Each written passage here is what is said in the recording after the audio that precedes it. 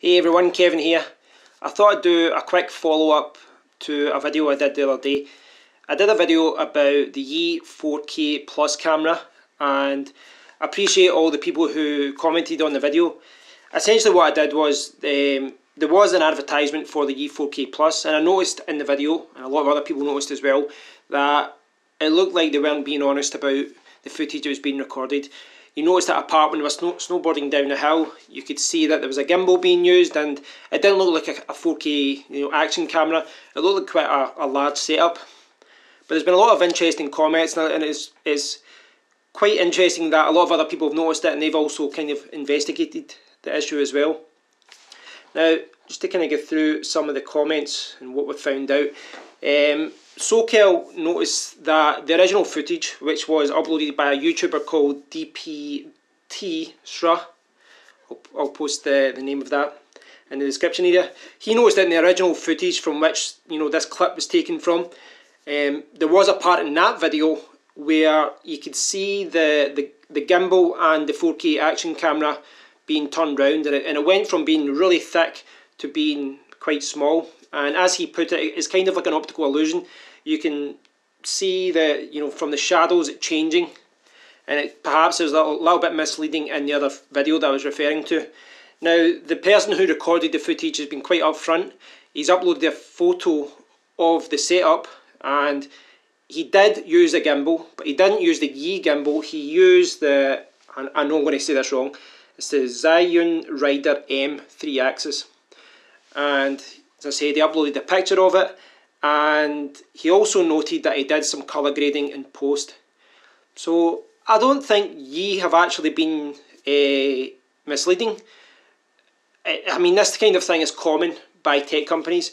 Ideally for me, as someone who's quite interested in buying this camera, and I'm pretty set on buying it, I would like to see 100% authentic footage from the camera. So I'd like to see the image optimization, I'd like to see the proper colours, the lighting, how everything works.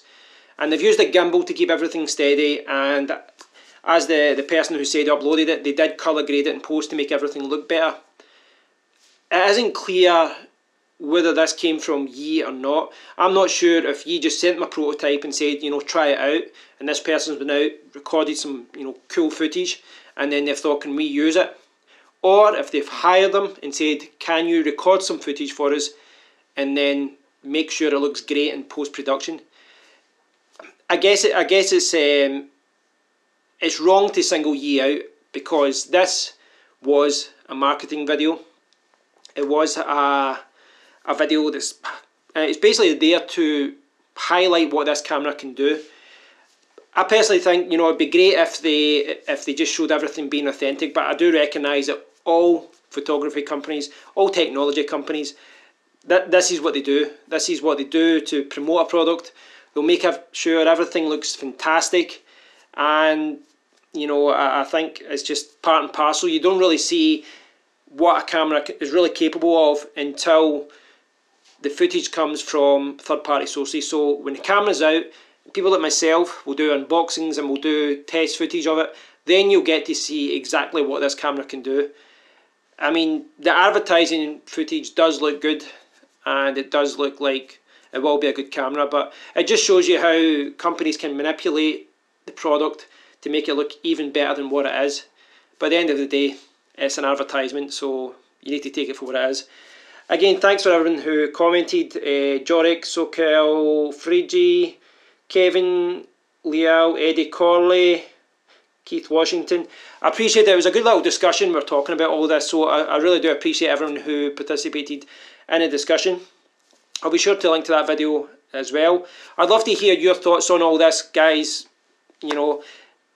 I think I need to be big enough and kind of retract what I said before. I don't think Yi have been kind of misleading in any way.